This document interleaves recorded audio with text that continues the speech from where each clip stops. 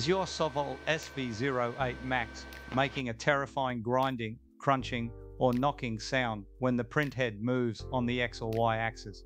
Don't panic. In this video, I'll show you the quick and easy fix for your printer. The problem is the X or Y stepper motor is not working. The working stepper motor is forcing the other motor to drive and the belt is jumping. Could be a faulty stepper motor, faulty wiring to the stepper motor, or the stepper motor driver.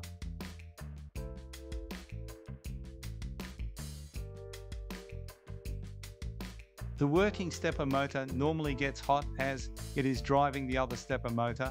In this case, the X stepper motor is hot. The Y stepper motor is cold.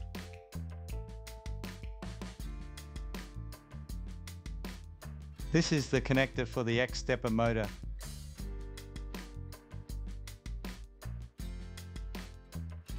This is the connector for the Y stepper motor.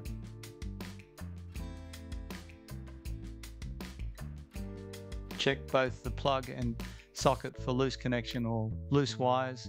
In my case, the wire connector had come out of the socket on the Y stepper motor.